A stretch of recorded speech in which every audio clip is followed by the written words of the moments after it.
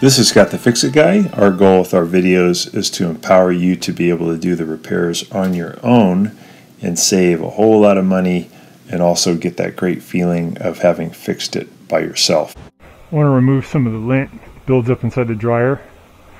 So I'm going to remove quarter inch screw to take this panel off.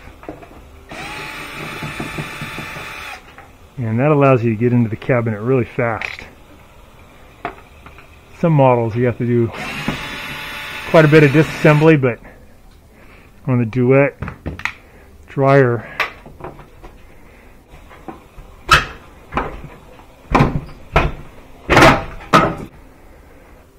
so we can see there is lint that builds up. It's just normal, happens over the years.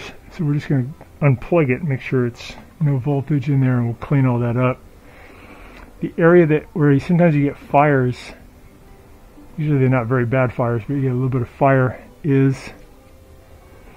this big round thing is called the burner tube, and if the lint's near that, the flame will catch it on fire. So we're going to clean out this stuff. Plug that. We'll look inside here too to see if we see a lot of lint buildup. Clean that.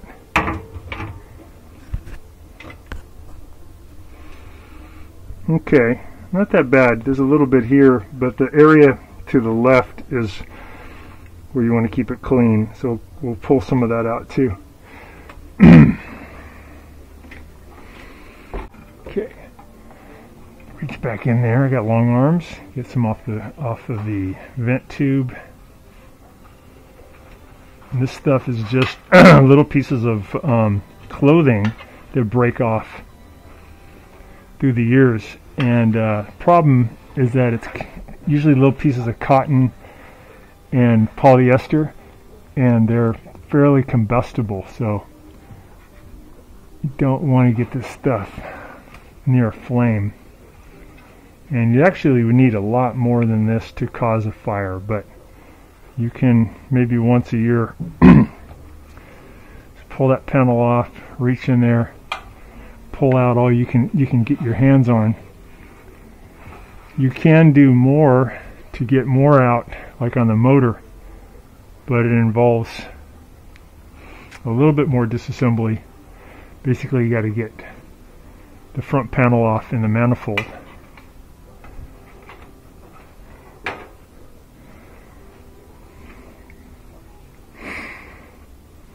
Make sure you have it unplugged, because if you reach in, there are some live connections, and it's 110 volts, not terrible, but it can definitely surprise you.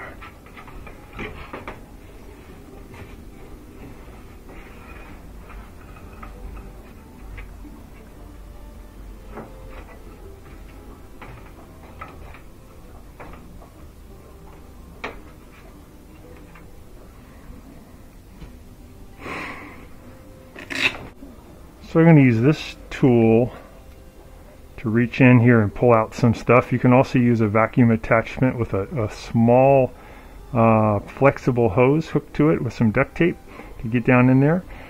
This thing works pretty good. Reminds you of something you'd see on an arcade. So I open it up, grab some of that stuff, and then pull, and then I can lift it out. Keep doing that until I get it all out.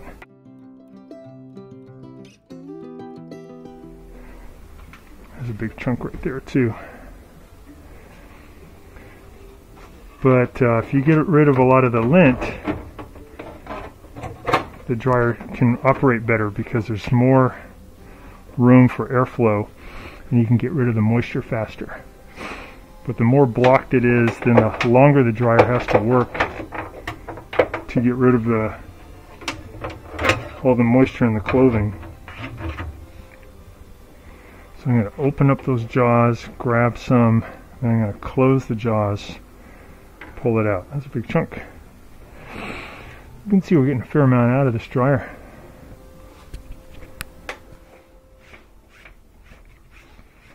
Makes a big difference. You can do this every load.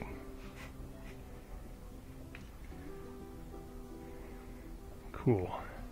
Ran the dryer. It should feel like a hair dryer at the vent, but it was probably 80% of what you would feel, 20% occluded. So I'm going to see if I can clean it out with this special tool.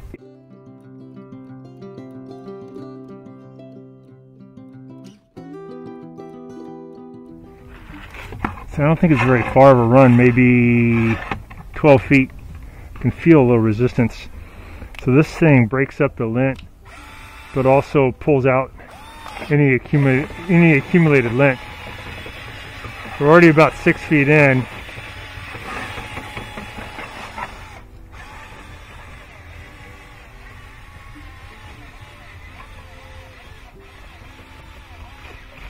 A little bit, not bad. We're gonna go a little deeper.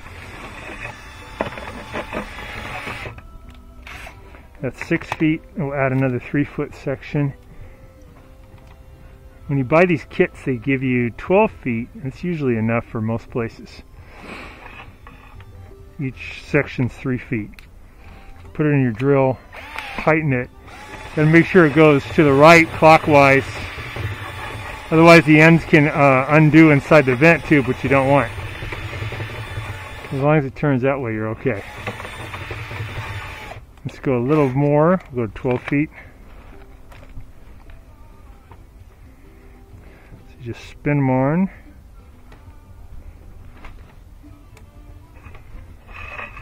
And you can do it from the inside also, but outside a little less dust.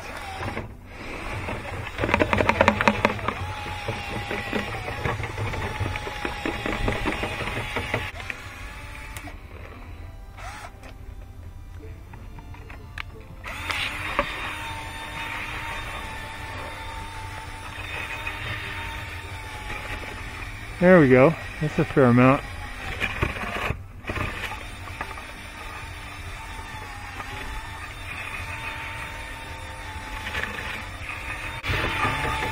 You can see we got a fair amount out of there.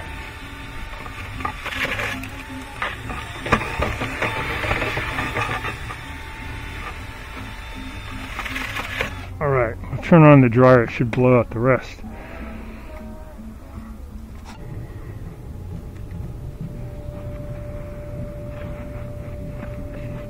Feels better, feels a little bit more like a hairdryer now. Cool.